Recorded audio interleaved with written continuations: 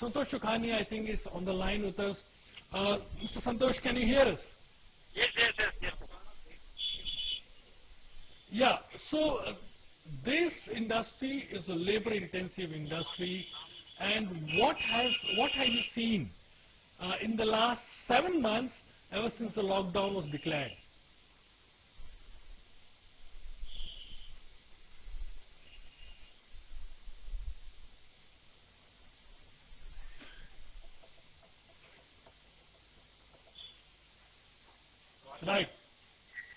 Right. Go on, sir. Mr. Chokhani, can you hear me? Yeah, I can hear. Go on. Did you get my question, sir?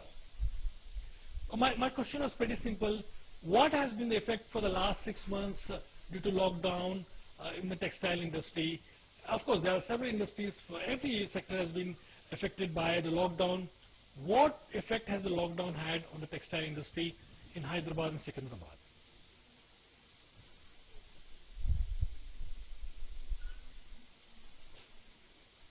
Can you hear me, sir? Mr. Santosh? Mr. Chokhani? Right. Anyway, we were trying to talk to Santosh Chokhani, who is the Vice President of the Telangana State Federation of Textile Federation. This is the federation of all the owners and all the employees. Now, we do know that around 30,000 traders ply their wear in Secunderabad and in Hyderabad, and which generates a total accumulated employment of nearly 5 lakhs. And that's the kind of business Hyderabad does. Hyderabad, of course, Secunderabad rather, has been a hub of textile industry for a long time. And we will be talking to Santosh Chokhani in a short while once you get back his telephone call online. So also speaking to an industry person from the textile business, Mr. Prakash Amanbolu. Now, labor plays a key role in moving the entire wheel from which the cotton fiber is turned into textile and to fabric, from yarn to grey cloth, from chemical to dye to process, and process to fabric. The labor plays a key role in moving the same from manufacturers to traders to shops to customers. The entire process involves large number of skilled and unskilled workers. In the skilled workers category, there are of course the tailors, there are the retailers, there are of course the accountants, there are of course you have salesmen who have been trained in the particular business of selling textiles. In fact, there's no college or school which teaches salesmanship in a textile shop. It's a homegrown, it's a naturally acquired skill. Now I think we are joined by Mr. Santosh, and I would like to say hello to Mr. Santosh Chokhani. Yes, sir. अच्छा, हाँ sir बोलिए. बहुत अच्छी बात है. Thank you for joining us. My first question is very simple. You also probably would understand what has been the effect of the lockdown of the last 7 months on the textile industry in Secunderabad and Hyderabad. Sir, it's very badly affected by this pandemic because the movement of the public is not at all in the market. Yes. And we are suffering a huge loss due to the pandemic. Right. Because of not movements of the people, because from home also they are MLC people are doing from their home work, they are not coming outside. So right. The movement of the customers are very thin in the market. So it's very hard to maintain our business. At present, we are getting a huge loss due to this pandemic in the 7th month previously. Right. From this. ये कब से start हुआ, मतलब जब से lockdown start हुआ है? हाँ, लॉकडाउन जैसे 20 तारीख के बाद से खुला अपने सिटी में, जब से लॉकडाउन का बहुत ज्यादा इफेक्ट है. पब्लिक का मूवमेंट बहुत कम है, कस्टमर का मूवमेंट तो हिसाब से है. और बाकी अभी लेबर्स लोगों को भी सैलरीज देना नहीं निकल सकता, इतना बिजनेस दिन हो गया पूछो मत. और सर्वाइवल होना इतना मुश्किल है कि नेक टू नेक भी नहीं बचा. आपने कुछ दुकान का प्रॉफिट तो छोड़ दो आप, प्लस अपना लेबर का स्टाफ का सैलरीज वगैरह भी निकलना इतना टफ हो गया कि वी कांट सर्वाइव ये तो अभी। और ये दशहरे के ऊपर भी जो अभी फेस्टिवल्स आ रहा उसका भी इतना सेल नहीं है मार्केट में, अभी भी सेल इतना खुला नहीं मार्केट में पूरा वैसा।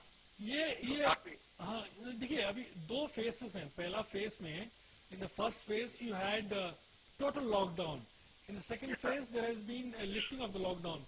द सेकंड फेज में कब से चेंज हुआ है, कब से एक या दो या एक्स्ट्रा कस्टमर आ रहे हैं आपके पास? एक्चुअल क्या रहता सर, ये बिजनेस जो टेक्सटाइल का है ये थोड़ा बहुत क्या रहता फेस्टिवल्स का और ये अपना मैरिज सीजन वगैरह रहता है तो उसमें बिजनेस बहुत अच्छा रहता है कस्टमर्स का। तो जैसा ये अप्रैल और जो मई में जो पूरा टोटली लॉकडाउन था फर्स्ट जो टोटल, तो वो लॉकडाउन के अंदर हमारा पूरा बिजनेस पूरा जो मेन बिजनेस रहता वो 2 मंथ्स का वो पूरा खत्म हो गया, ब्रेक डाउन हो गया कंप्लीट, उसमें कुछ भी बिजनेस चला नहीं। और उसके बाद से जब से जून से चालू हुआ बिजनेस तो अपने सब शॉप्स वगैरह खुलने लग गए थोड़ा और मॉल्स वगैरह धीरे धीरे खुलने लग गए। तो उसके बाद से सीजन नहीं था और उसके बाद से इतना प्रॉब्लम हो गया कि सेल बोलना तो पब्लिक के पास एक्चुअल खर्च करने के लिए पैसे नहीं है जेब में। एक्चुअली बात तो ये है अगर उनके पास पैसे का फ्लो अच्छा रहता उन लोग अपने पर्सनल नीड से वो अपना मेंटेन करने के लिए उसको उतना नहीं है कि जो आके टेक्सटाइल के ऊपर खरीदे। और कोई फंक्शन नहीं है, कोई जैसा मैरिजेस रहता तो मैरिजेस नहीं कर सकते, मैरिजेस है तो घरों पे तो लोग 20 आदमी 30 आदमी के ऊपर पैसे रख के उसमें कर ले रहे। तो ये टेक्सटाइल का फिर यूज क्या है, आदमी कब खरीदता कपड़े जब एकदम उसको कोई फेस्टिवल है या फिर मैरिजेस है। आज मैरिजेस में अपने एक 100 गेस्ट वगैरह 200 300 गेस्ट वगैरह आते तो सब रहता है कि अपने का है तो अपन ऐसा वैसा सेल रहता। तो वो सब नहीं रहने से वो पूरा लॉकडाउन का इसमें बहुत ज्यादा इफेक्ट है ये सब चीजों से, क्योंकि मैरिजेस में नहीं रहने से भी ये सब चीजों का नए कपड़े खरीदने का एक आदमी में जोश रहता वो खत्म हुआ था। तो वो पूरे नहीं रहने से वो पूरा बिजनेस इतना पुअर है पूछो मत। ये दरे के ऊपर भी इतना कोई काम नहीं है, अभी भी बिजनेस बहुत ही डल फुल तो फुल चल रहा है। थोड़ा बहुत अभी थोड़ा स्टार्ट हुआ, थोड़ा पिकअप करा ये महीने से अपने अक्टूबर से, बाकी अभी चलेगा। दसरा है फिर दिवाली है, थोड़ा बहुत रहेगा अभी वैसा। तो जो रहना जो प्रीवियस ईयर में था उससे अभी बिजनेस 30% और 40% के बीच में ही है सर अभी सेल ऐसा है। अच्छा ये टोटल आपका जो नॉर्मल सीजनल कैलेंडर है टेक्सटाइल बिजनेस का, उसमें दिवाली दसरा का कितना इम्पोर्टेंस है इन टर्म्स ऑफ टर्नओवर में? दिवाली के ऊपर दसरा दिवाली के ऊपर जो सेल होता है सर वो ऑलमोस्ट अपन 6 मंथ्स का जो सेल करते हैं। जैसा सपोज करो कोई आदमी का अगर मंथली 1 करोड़ का टर्न ओवर है तो वो ये महीने में 5 करोड़ का माल बेच लेता। तो गवर्नमेंट को भी जीएसटी का रेवेन्यू बहुत अच्छा मिलता है उसको भी।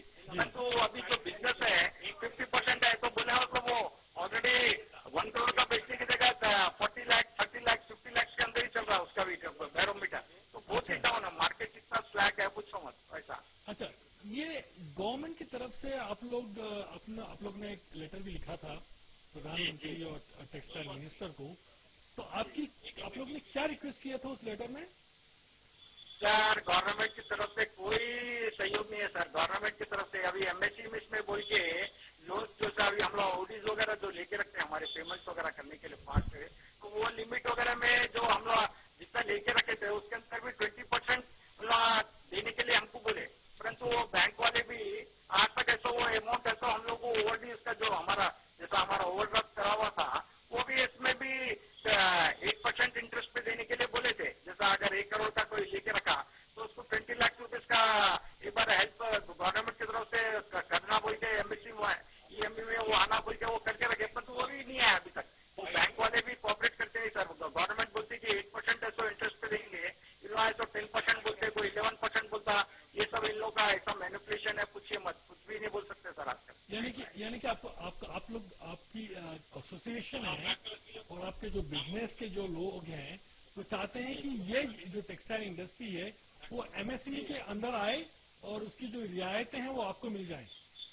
हाँ वो नहीं मिलता ना, हम लोगों को कोई देखने वाला ही नहीं है। टेक्सटाइल के जो बिजनेस है रिटेल आउटलेट्स हो दो या सेमी होलसेल हो दो या होलसेलर्स हो दो, कोई इनको देखने का ऐसा कुछ भी नहीं है सर। गवर्नमेंट से कोई तरह की कोई भी ऐड नहीं है और न कोई हम लोगों को कोई तरह की मदद मिलती। हमारे पास आप बोल रहे हैं आप तो 5 लाख वर्कर्स बोले, कम से कम हमारे टेक्सटाइल के अंदर नहीं बोल तो भी 30 to 40 लाख इतना बड़ा स्टाफ ओरिएंटेड है ये।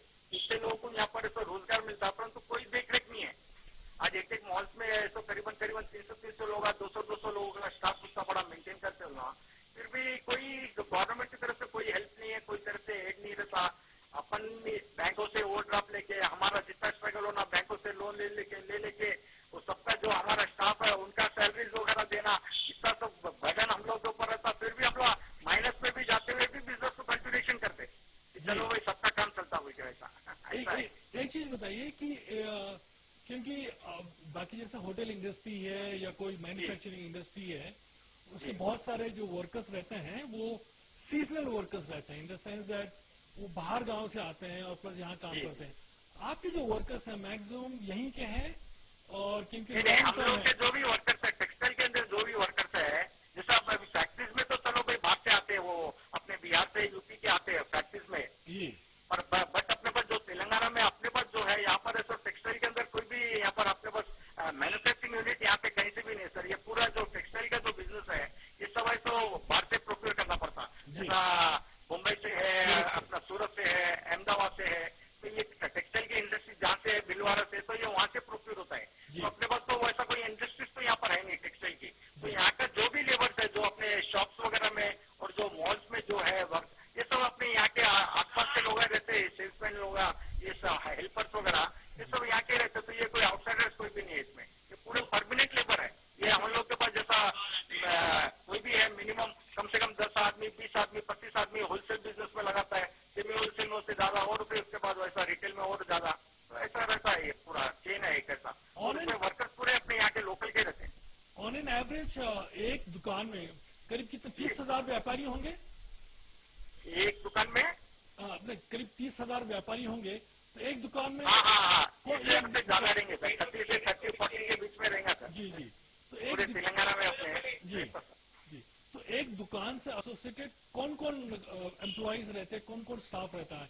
एक तो ओनर रहता है और एक ओनर रहता है, और उसके साथ उसका एक उसका बेटा भी रहता है, सपोज करो वो भी यंग हो गया तो वो भी रहता है साथ में, और प्लस अकाउंटेंट्स वगैरह रहते हैं। आपके क्योंकि पूरे कंप्यूटराइज बिल्स हो गए तो पूरे कंप्यूटर पे बिल्स बनना है, जीएसटी वगैरह के साथ वो अकाउंटेंट रहते हैं, बाकी सेल्समैन रहते हैं, जैसा उसका बिजनेस है, अगर 4 सेल्समैन है, 5 सेल्समैन है, अगर रिटेल का आउटलेट है तो 20 सेल्समैन भी रखते हैं वैसा। तो उसके बाद फिर हेल्पर्स रहते हैं, फिर गट्टे पैक करने वाले रहते हैं, सभी लोग रहते हैं। कम से कम एक होलसेल की दुकान में, सेमी होलसेल दुकान में मिनिमम 15 आदमी का स्टाफ तो कम से कम रहता था। अच्छा, मिनिमम 15 आदमी से 10 से 15 आदमी का डिपेंड करता है उसका कितना बिजनेस कितना बड़ा है वो। यानी कि करीब ये टोटल 3, 4 या 5 लाख का टोटल ये है मामला है, कितने लोग काम करते हैं? ज्यादा ही ना सर, ज्यादा होता है। एक दुकान में एवरेज 10 से 15 आदमी का आप एवरेज पकड़े तो 30,000 30,000 शॉप के अंदर आपका करीबन 40 लाख के ऊपर आता सर हमारा स्टाफ का प्रोक्योर में यहाँ पर। अच्छा हम लोग प्रकाश जी, हम लोग काम करेंगे, हम लोग आपसे थोड़ी देर बाद फिर एक बार रिकनेक्ट करेंगे। हम लोग एक और नया व्यू पॉइंट भी लेना चाहेंगे और फिर हमको वापस आएंगे 15 मिनट के बाद आपके पास वापस। अभी आपको कॉल कट कर देते हैं और नए सिरे से 15 मिनट के बाद आपसे बात करेंगे। Okay ji, okay, thank you.